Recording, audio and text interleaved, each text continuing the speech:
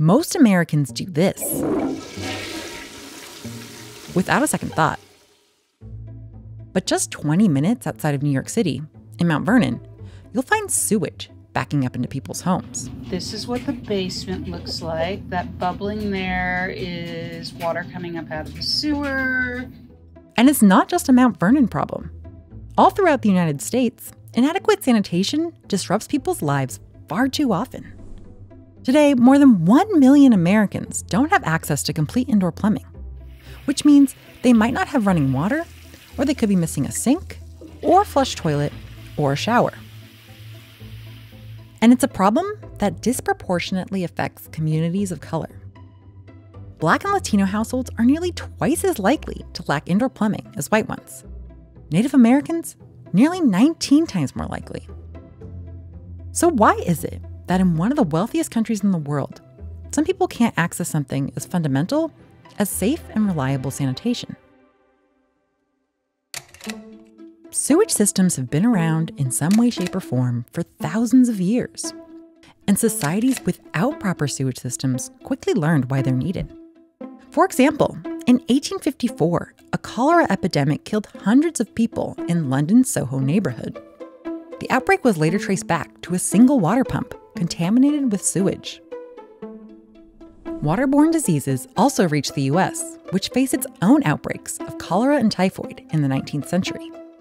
American cities gradually improved sanitation by building centralized sewers and treatment plants. And by the end of the century, most major US cities had some form of sewage system. Sanitation progress continued into the 20th century. In 1950, 27% of Americans didn't have complete plumbing. By 1970, that number plummeted to just under 6%. And in 1972, the Clean Water Act was passed, making funding available for wastewater infrastructure. But racist policies often excluded people of color from this progress. For example, in 1954, the city of Zanesville, Ohio built a water line that stopped just short of a predominantly black neighborhood called Coal Run. This is a map of what water access looked like in the area. Households with water access are shown in blue. Those without water access, located primarily in Coal Run, are shown in gray.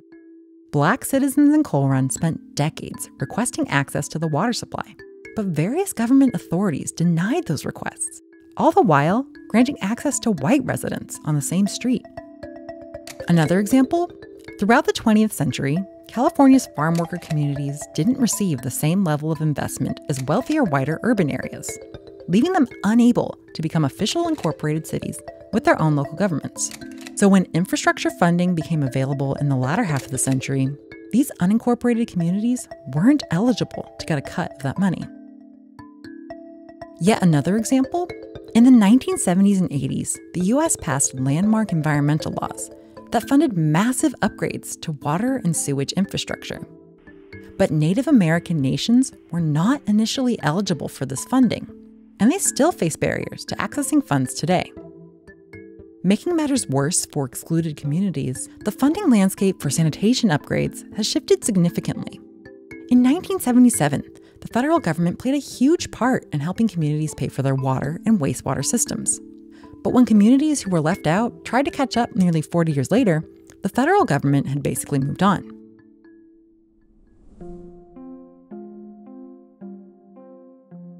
This is Veronica Reyes Ibarra. In July 2019, Veronica received a letter saying that she may have been infected with a potentially deadly parasite called strongyloides. And she wasn't the only one. 15 of her neighbors received the exact same test result. To read that you're positive for a potential deadly parasite was extremely scary, not just for myself, but for the whole community. Veronica and her sister Monica live in a tiny Texas community called Rancho Vista. Rancho Vista doesn't have sewer lines, and instead relies on underground septic tanks to collect wastewater. In theory, that wastewater is supposed to degrade and seep into the ground. The problem is, the soil in Rancho Vista isn't right for that kind of system, which leaves residents to deal with sewage problems and the health risks that come with them. Researchers studying Rancho Vista believe the strongyloides cluster is related to sanitary system failures. Veronica's sister Monica says these issues have been ignored in their community because it's predominantly low income and Mexican American. It's really hard to think about these conditions happening in a middle-class white neighborhood. Like, this would never happen. Residents of the majority Black town of Mount Vernon, New York, have faced similar sanitation issues. Daisha Torsha has seen raw sewage regularly flood her home for about 10 years. You work very hard to have a home, and having consistent sewage problems, it really impacts my quality of life and, oddly, my sense of self-worth. It's a pretty common problem in the city because its wastewater runs through 100-year-old clay pipes that strain under the pressure of the population. Damaged sewer lines can cause sewage to back up into basements and flood homes like Torsha's. Sanitation problems aren't going unnoticed by policymakers. Mount Vernon, for example, recently received an unprecedented $150 million in state funding to overhaul its sewer system. And through the bipartisan infrastructure law, new federal funds are available for wastewater infrastructure improvements. The Biden administration has promised that disadvantaged communities will get their fair share of the funds, and recently set aside $154 million for Native American tribes.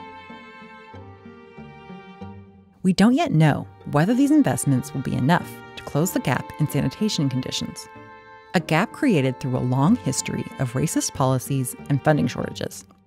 But what we do know is that a basic and critical service that most of us take for granted is something more than 1 million Americans are still fighting for.